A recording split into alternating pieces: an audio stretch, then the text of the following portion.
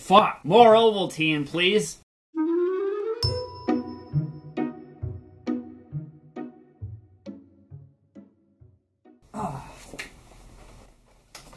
Where's my glass? Oh, sorry. Hold on. Think for 1 fucking second. The fuck are you doing? All right.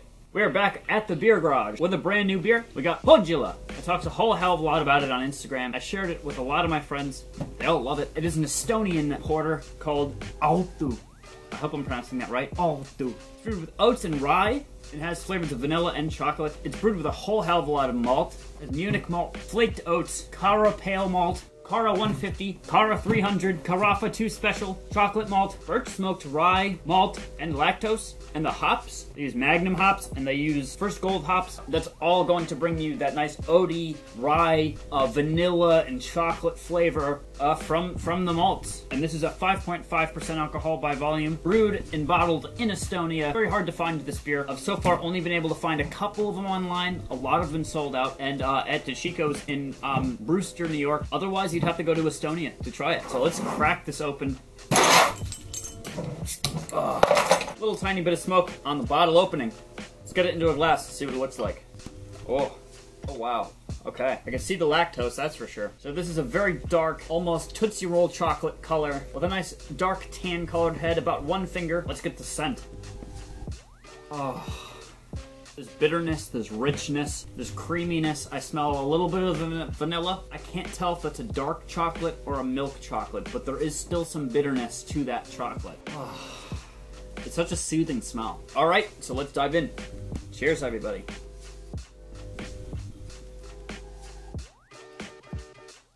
Oh my god, I got goosebumps. It almost has, like, on the front, it has, like, a bitterness, but it's not from the chocolate. It's almost like a remnant of, like, a raspberry, or maybe even a cranberry. It has a very, very light note of berry on the front end, and then it just mellows right out into the vanilla, and then the Tootsie Roll chocolate. I need another taste, because it's complex, but it's so perfectly balanced. Oh my god. There is a slight difference of bitterness on the back end, actually. It's like leaning very close to an espresso bean. And again, I think that's definitely from the roasted malts, dark roasted malts, to get those chocolate flavors. It does have that bitterness leaning towards an espresso bean. Let me see if I get the oats.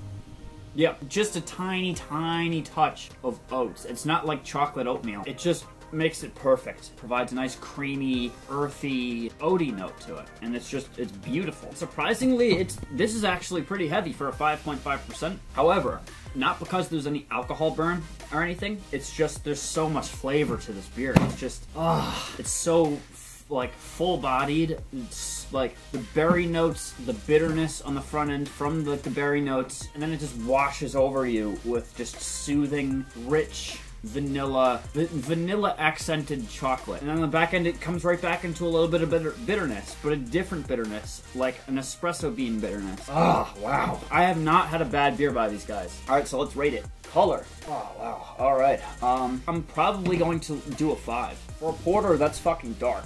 And I love the color of the head. Like, it's like close to a deep rose gold / tan, or like a bronze. I was going to knock it just because I just don't like the look of lactose in beer. I don't even give a shit at this point. Since I can't taste it, I'm gonna pretend I don't see it. Let's do the smell.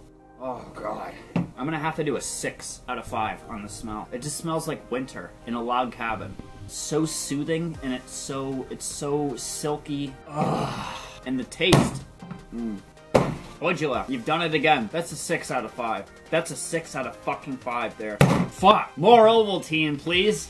But anyway, fucking seek this out. Please, God, seek this out. It's definitely a must try. That was my review of Pohjala Altu Porter. Estonian brew from Estonia.